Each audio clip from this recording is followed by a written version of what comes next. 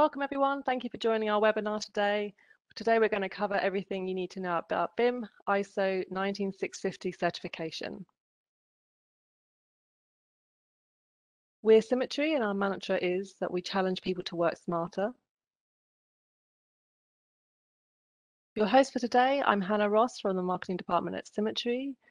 We've got Darren Fitz, Principal Consultant and Sector Lead at Symmetry, and we've been joined by Sean McCormick and Bryn Maywaring, who are Utility Scheme Assessors at LRQA. A little about Symmetry. We are part of the ADNO group and we cover areas of design management, process management, lifecycle management.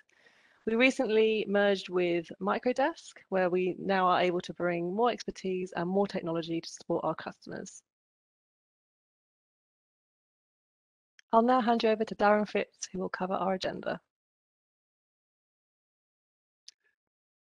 Hello everyone. Firstly, thank you very much for joining us today.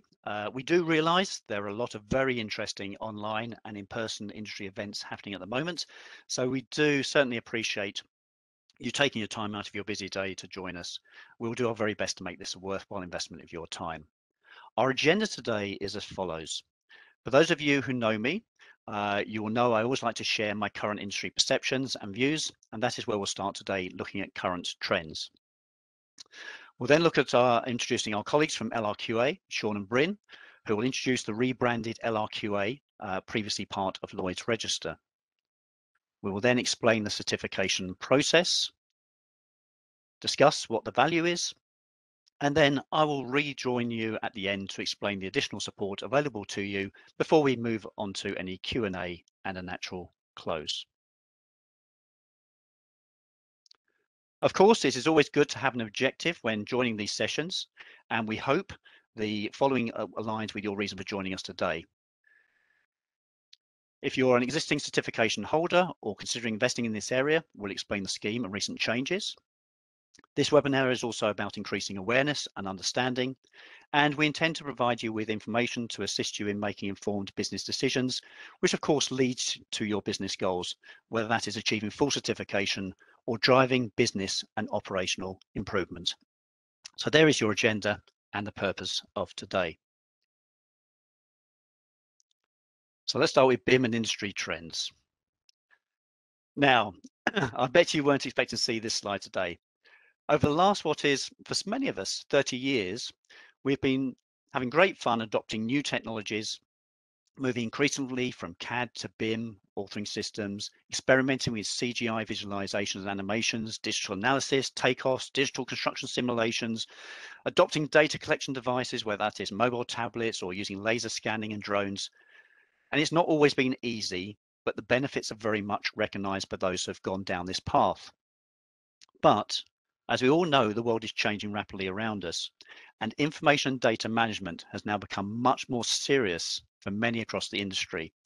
And we now need to really up our game individually and collectively to move us forward.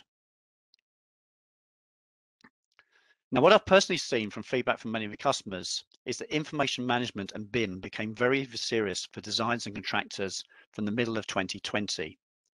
This was without any prompting. They all seem to communicate the same thing. And of course, there is always cause and effect.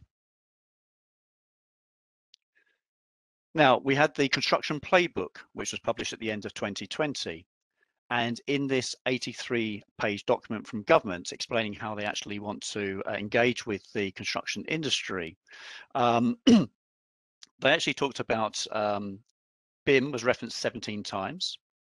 Data was referenced 37 times, and information management was referenced 6 times in just an 83-page document. You'll see there that COBE was never referenced, but it never went down to that level of granularity. So from this single document, the construction playbook, we've got a really clear indication of the direction of travel for the industry. It's all about digital, it's all about data, and this was published in 2020. And in that construction playbook, there's a big reference around the UK BIM framework and actually working to the guidance that's actually available from that very excellent resource. So if you've not looked recently at information from the UK BIM framework, I would highly recommend that you look at that. And that'll actually help you in achieving your certification if you're aligning to that guidance. Unfortunately, we've also got discussions around the Building Safety Bill on the back of the disaster at Grenfell, and we're talking about the golden thread of building information, and also about digital standards of record keeping for design, construction, and during occupation of high-risk residential buildings. So again, there's a lot of information around and requests for data associated with this. Now, the Building Safety Bill, the last time we looked at this was in the 2nd of March. That's now at the report stage at the House of Lords. So we're expecting publication of that in the near future. And in the Building Safety Bill, I invite you to actually read what's on the screen here. And it's explaining about what its involvement is for building owners. And you'll notice here, okay, that we actually have to hold on to this information. We need this golden thread of information with safety considered at every stage of a building's lifetime, whether that's through design, construction, obviously into asset management and operation. And I'd really want to highlight the bottom statement there, the final sentence. Those who don't meet their obligations may face criminal charges. So this is getting very, very serious for the industry now, that our clients, our customers out there have to now hold on to this data and this information to make sure they're meeting their obligations. There's also a very significant standard that will be published during 2022. It's actually gone through its draft public consultation stage, and this is BS 86441. And this is looking at the digital management of fire safety information. That document, that standard, is a code of practice, and it's basically going to go through its comment resolution May this year, but we're expecting publication of this particular new standard all around data and information at the end of the year. And I'd again ask all of you to keep an eye on this particular standard, because it's a very significant standard when it is actually published. And one of the key things here within the standard, again, I invite you to read the text on the screen, is that it's been developed to enable duty holders, building asset owners, and other relevant persons to manage fire safety information digitally across all built assets in the built environments. And also there is a recognition that this does represent a transformative shift in current practice. So everything we've actually thought about around building information modeling up to date is now moving forward again, and this is very much relating to data and information. What we've also found, and this again is a perception that I've seen in industry, something I've actually seen, is we're now finding companies are finding it a little bit more difficult to actually win work. Whether it be via their PQQ responses or whether it be actually at tender interviews, whether being more closely assessed around their information management delivery. Now, the last time we saw this was back in 2016. Now, back in 2016, we might have had lots of customers out there who've been using Revit for maybe 10 years or so at that point. But when it came down to how they're presenting their information management capability, they were not actually being very successful at that point and actually losing work. We seem to be back in that place again. So again, when it comes down to winning work and bidding, companies are obviously looking to up their game. And again, this is where holding certification can be beneficial. We're also, again, this is personal perspective, we're also seeing the language change over the years. We've had everything from BIM equaling 3D or BIM costing too much extra money to BIM equaling Revit. We're now seeing a maturity here. We've now moved from BIM being better information management to digital working to digital transformation. But the key thing is, whatever language we're actually using, digital data and information is becoming increasingly important to all of our clients. And of course, that also aligns with the certification schemes out there. Lloyd's Register, who originally developed the scheme back in 2012, we saw interest there. As we moved into the BIM mandate, this is when Symmetry got involved with the scheme, because suddenly in 2016, we were having our customers turn around and ask us if we could actually look at accreditation, certification, and provide that as a service. Hence, that way why we went out to market, and we partnered with what was Lloyd's Register is now LRQA. In 2018, we're seeing it increasing even more, and then we move into 2019 with the UCAS involvement, looking at being an overarching body for these schemes. We're seeing the interest increase and the value increase over the years. And as we're moving into 2022, we certainly feel this is the year for certification schemes around information management, BIM, ISO 19650. And we certainly feel the value can be really realised with investment from 2022 onwards. So that was a personal perception of what we're seeing in the industry. I hope that was useful to you. I will now pass you over to my colleagues at LRQA who will make their introductions. This will be Sean and Bryn. Thank you. Thank you, Darren. So my name is Sean McCormick, just to reiterate, a Senior Utilities Assessor at LRQA. And over the course of the next few slides, I'll be talking about who we are as an organization, as well as covering the certification process relating to specifically to BIM Level 2 and ISO 19650 Part 2. So who are we? Well, LRQA is a leading global assurance provider. And as a business, our main objective is to bring our expertise and integrity to our partnership with clients through certification, assurance, cybersecurity, inspection, and training services. It's important to mention, of course, the sale of the LRQA business, which was legally completed on the 2nd of December 2021. So what this means is that the business assurance, inspection services, and Netitude businesses have separated from Lloyd's Register Group to become an independent company named LRQA under the ownership of funds managed by Goldman Sachs Asset Management. So the new LRQA brand reflects our heritage and expertise in the assurance and inspection markets. And I would like to stress that for existing clients, there will be no changes to our strategy, quality objectives, management systems, process, or customer commitments because of the separation from LR Group. It will be business as usual with regards to our technical governance structures and the teams that support them. Next slide, please, Darren. So LRQA currently operate in more than 120 countries and are recognized by over 30 accreditation bodies worldwide. And of course, in the UK, the accreditation body is UCAS. We have main offices in Europe, America, Middle East, and Far East, as well as satellite offices in other countries such as Australia. Following a review of our operations in light of the Ukraine invasion, LRQA has taken the decision to suspend all audit, inspection, and surveillance work in Russia and on behalf of Russian companies effective immediately. We are contacting customers in the region who are affected to notify them of this decision and have informed all the relevant accreditation and standard bodies. And we will be monitoring developments in the Ukraine closely. And of course, our thoughts are with many people impacted by this tragic situation. Next slide, please, Darren. As an assurance organization, LRQA cover a variety of sectors, including construction, energy and renewables, utilities, ICT and telecoms, manufacturing, and marine and shipping, to name but a few. Next slide, please, Darren. So our services, LRQA services cover certification, inspection, assurance, training, and digital and software. One of the services we offer under the construction industry sector, which we are focusing on today, is LRQA's BIM Level 2 and ISO 19652 Part 2 certification.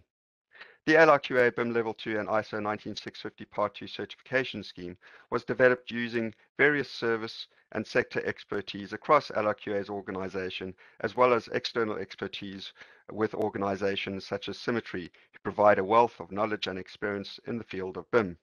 This collaborative endeavor has resulted in the development of a robust assessment framework which does not assess BIM in isolation against a set of standards, but rather as part of an integrated system which constitutes an organization, covering critical processes including organization and structure, HR, training and competency, configuration management, procurement and subcontracting, risk management, process control, and performance monitoring.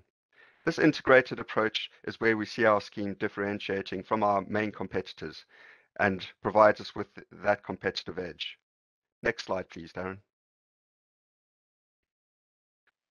So LRQA BIM Level 2 and ISO 19650 Part 2 certification scheme is delivered by the utilities team. And here we see an organogram of the team structure. At the bottom of the tree, we have the team of BIM assessors who undertake the audits for clients. Apart from being experienced auditors, the BIM assessors also come with a wealth of knowledge and experience, having worked in the construction industry for many years. Some of us, including myself and Bryn, have also undertaken masters in BIM, which we believe gives us gives us the deeper insight into the subject matter and better enables us to assist clients with their BIM journey.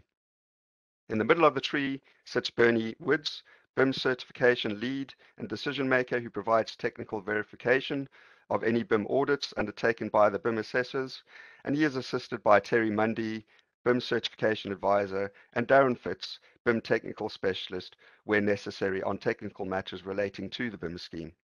And at the top of the tree sits Carl Miller, utilities sector manager and decision maker. As well as being involved with the technical verification of BIM audits, Carl manages the BIM scheme as well as other schemes that fall under the utility sector, which will be touched on briefly in later slides. This structure ensures LRQA provide a professional, robust service for our clients. Next slide, please, Darren.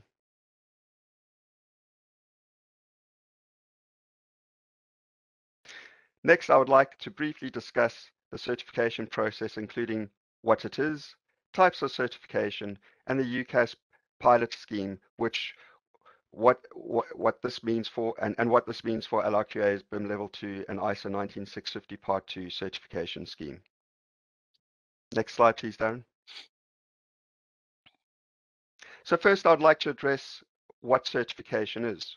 Okay, well, according to ISO 17000, a technical standard providing vocabulary and general principles around conformity assessment, certification can be defined as third-party attestation relating to products, processes, systems, or persons. Okay, and the term attestation can be defined as an issue of statement based on a decision that the fulfillment of a specified requirement has been demonstrated. So in plain language, certification is the process through which an organization grants recognition to an individual, organization, process, service, or product that meets a certain established criteria. Next slide, please, Darren. And of course, we use the term conformity assessment when within the certification field a lot.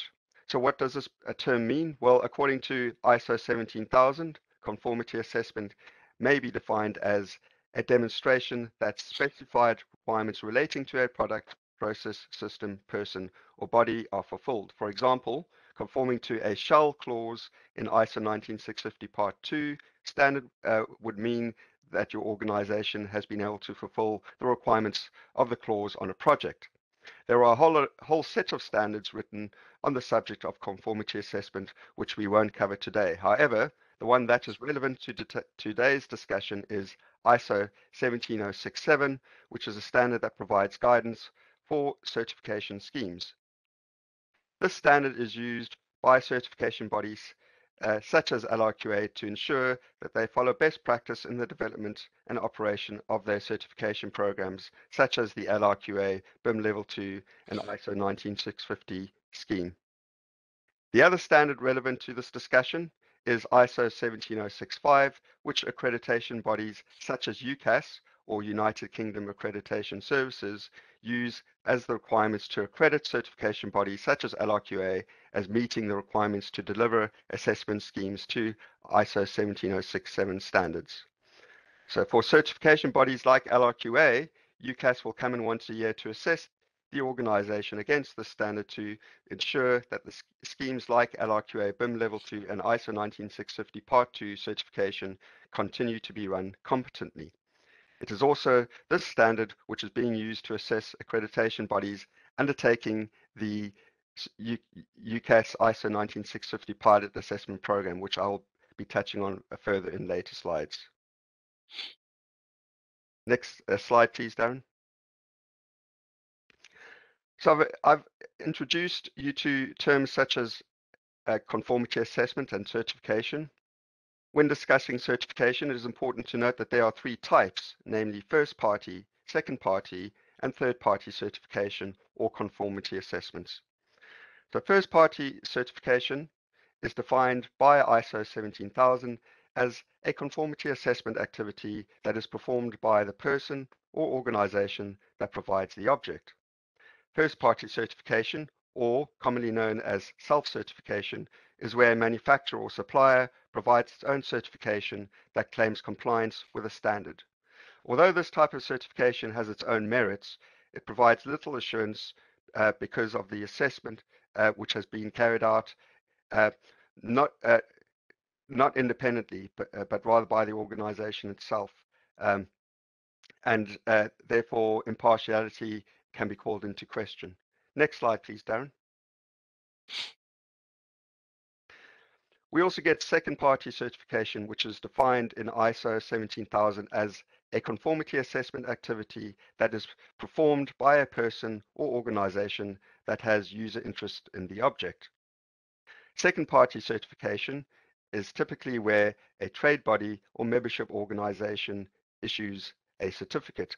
Again, although this type of certification may have its own merits, second-party certification cannot claim true independence from a manufacturer or supplier because it represents its interest in the marketplace. Therefore, impartiality of the process can be called into question. Next slide, please, Darren. We then get third-party certification, which is defined by ISO 17000 as a conformity assessment activity that is performed by a person or body that is independent of the person or organization that provides the object and of the user interest in that object. So third-party certification is carried out by a body that is independent of both supplier and customer organization and can be seen as impartial. This is important as it ensures there is no conflict of interest and, again, as I mentioned, impartiality with the conformance assessment process is maintained. Third-party certification provides assurance because the assessment has been carried out independently by, and in most instances, a certification organization recognized by a national accreditation body such as UCAS. Both first and second-party certification cannot claim this. So what we are saying is, as an organization or individual, if you're looking for confidence in a certification scheme that has been provided by a robust, impartial audit process, then third-party certification scheme is the one to choose. LRQ QA's BIM Level 2 and ISO 19650 Part 2 certification is one such scheme. So finally, before I hand over to my colleague Bryn Mainwaring, I would just like to cover in more detail the UCAS pilot assessment program. Sorry, Darren, can you change slides, please? The problem we currently have with third-party BIM certification schemes in the UK is that these schemes have been developed independently without involvement from UCAS. This means that existing schemes do not align and that they're also not accredited in the eyes of UCAS. This has made it more difficult for potential clients to choose a scheme that may provide the best value for their business, as they're not comparing what I term are apples to apples. Okay, so to address this, UCAS is undertaking a pilot assessment program for the accredited certification to ISO 19650 Part 2. Okay, the pilot assessment program is currently carrying assessments against the requirements of ISO 17065, as already mentioned in the previous slides. The pilot assessment program is only available to those certification bodies currently UCAS accredited themselves. The pilot scheme is in its final stages, and accreditation of the BIM schemes offered by all involved is imminent.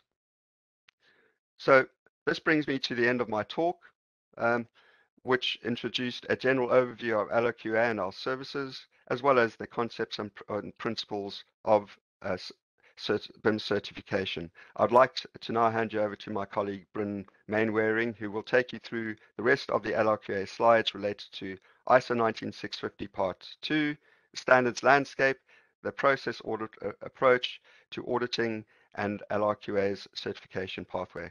Thank you. Over to you, Bryn. Thank you, Sean. Okay, hi, my name's Bryn Mannering. I'm an architect by profession and BIM specialist. I'm a Utilities Assessor at LRQA. So following on from Sean's introduction, which was great, I'd just like to touch on what exactly the UCAS pilot scheme means. So it was under the ISO 19650 Part 2 standard, which was obviously for the delivery phase, and it's related to these other standards, which all fall under the pilot, but the relationship between them. So there's ISO 19650 Part 3, which is the operational phase of managing assets. Part 5, which is about information or cyber security for built assets in their operation. And these are viewed through the context of concepts and principles defined under ISO 19650 Part 1. ISO 19650 Part 1 is only a guidance or recommendations document, whereas the others are requirements documents or standards. They're all process standards, which means they would be assessed against process standards under ISO 17067, I believe, and it's what's termed a Type 6 assessment. And it's important to note that they're all processes in design and construction services and construction works within the framework of management systems such as quality, environmental, asset, information security management systems and frameworks. Next slide, please, Darren. So let's look at the key concepts for information management and BIM conformity assessment. So for looking at conformity to ISO 19650 Part 2, we're looking at the specific outcome of applying the information management process for the delivery phase. For this, we need to consider the terms capability, competency, and process when discussing an organization or individual's ability to deliver a project. I'll slightly digress here, but the reason we've got organization and individual is that the standards are designed in such a way for the scope to cover between one person being an individual who's also an organization, but also multiple people within an organization. So for any scale of an organization. So let's look at what we mean by those terms. Capability is the ability to apply knowledge and skills to achieve the intended results. Whereas competency is the ability of an object to realize an output that will fulfill the requirements for that output. The object in this case is a process in the context of being a service. So ISO 19650 Part 2 is the process, but it's being delivered as a service. Process, the definition of a process, is a set of interrelated or interacting activities that use inputs to deliver an intended result. With any certification scheme, in the context of organizational implementation, we assess the capability and the organization's minimum ability to deliver against given criteria. That is, do they have the potential capacity and appropriate resources to do this? Within LRQA's BIM business certification scheme, these criteria will be determined by the process approach to the specified requirements, that is ISO 19650 Part 2, and the scheme requirements. So the scheme requirements broaden we would see you achieving ISO 19650 conformance, because 19650 Part 2 only deals with actions on the delivery phase that are assigned for a particular project or appointment. It doesn't deal with the management systems, etc., that sit around this. So our scheme requirements also include the capability framework, including the management systems, policies and procedures needed to achieve ISO 19650 Part 2. So I'm going to move on to now what is a process audit approach. Next slide, please, Darren. So the process approach. So this is the systematic approach to management in which an organization identifies, monitors and manages its internal processes and their interactions. This is where the connection with management system auditing, such as ISO 9001 relates. So what it does is it develops, implements, and improves the effectiveness of an information management system, and for an information management system or information management using BIM. And it doesn't, BIM and information management does not operate independently of all other business processes. It must be fully integrated. To achieve this, some organizations have what is called an integrated management system, or IMS. So going back to process, an effective process is one where the output meets the requirements of the following process, and so on to the end of the process. The process approach deals with these issues as the diagram demonstrates. So I'm not going to talk you through that, so you'll have it in the slides at the end, but you'll be able to see how that all interrelates. So inputs with the sources of inputs feeding into the process, and then outputs from the process that meet the needs of the receiver of the outputs. And then the core process is influenced by controls or resources. So the output of one of these processes, as you see the outputs, often becomes the input to the next. So an effective process is one where the output meets the requirements of the following process. And all the way to the end of the process chain. And this is the advantage of the process approach in the ongoing control and linkage between individual processes within a system of processes. So let's look now at the certification process in detail and what your journey will be. Next slide, please, Darren.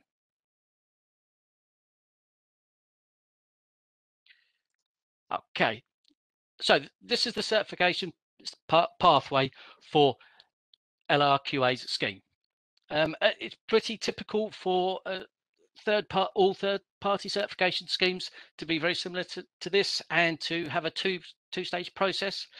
And this is because it sits within the kind of audit approaches and methods and procedures that have been developed for quality management systems. So the following process is typically undertaken to be certificated under a certification scheme. So the first thing you would do is have a gap analysis undertaken. So this is in preparation for applying to the scheme. And Symmetry offers a gap analysis service that's going to report where there may be potential issues in your systems and documentation, and it's going to check your readiness for application to the scheme. So this is when the assessment process begins, or the certification process begins. After that gap analysis, once you would start what is called the stage one part. And in simple terms, it's a sense check of your documentation and your application. So you provide the application, including supporting evidence for assessment.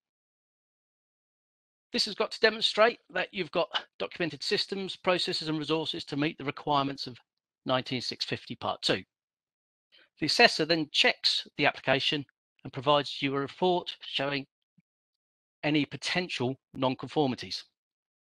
All potential non-conformities need the applicant, or need you, to be able to propose solutions before continuing the assessment process. That is stage two. Stage two is what we call a full implementation audit. So that essentially checks that you've implemented your documentation and procedures using your resources on a live appointment or project. So we look at this live appointment and we assess that the process of 19650 Part 2 has been followed. And as I mentioned earlier, that is because ISO 19650 Part 2 is a specific process for a project or a appointment. So we can only assess it having been done.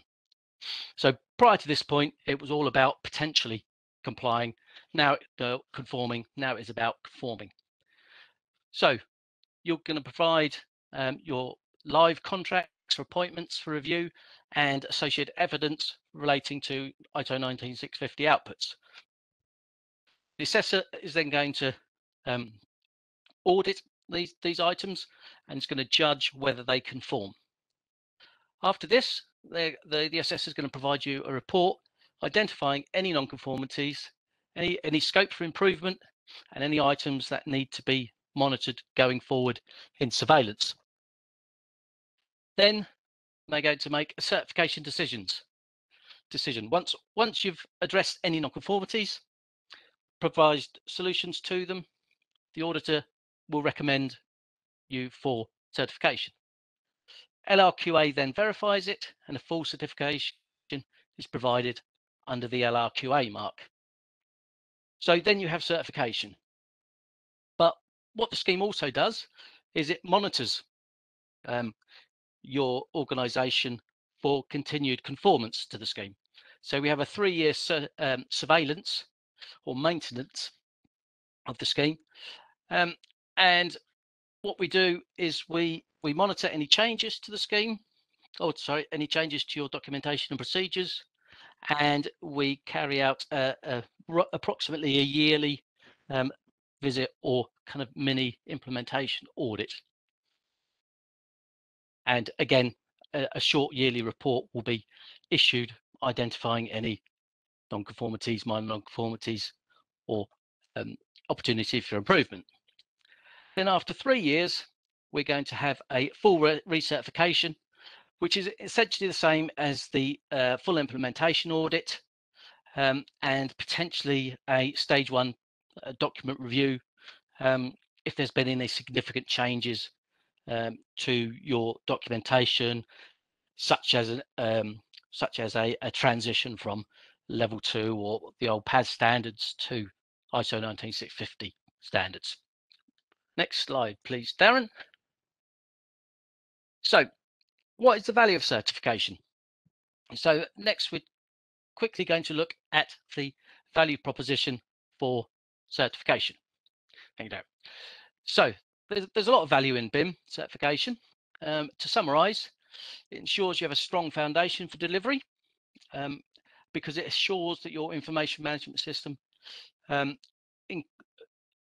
addition to complementing other systems, complements your other systems, certifications and assurances. It also helps you stand out from the crowd. It lets the industry know you're not just saying you comply, and that an impartial third-party certification body is judging you as capable. It drives business improvement as it is a tool to aid BIM implementation. And this improves performance, including control over time and cost. It minimizes problem reoccurrence and identifies risks and opportunities in information management of BIM.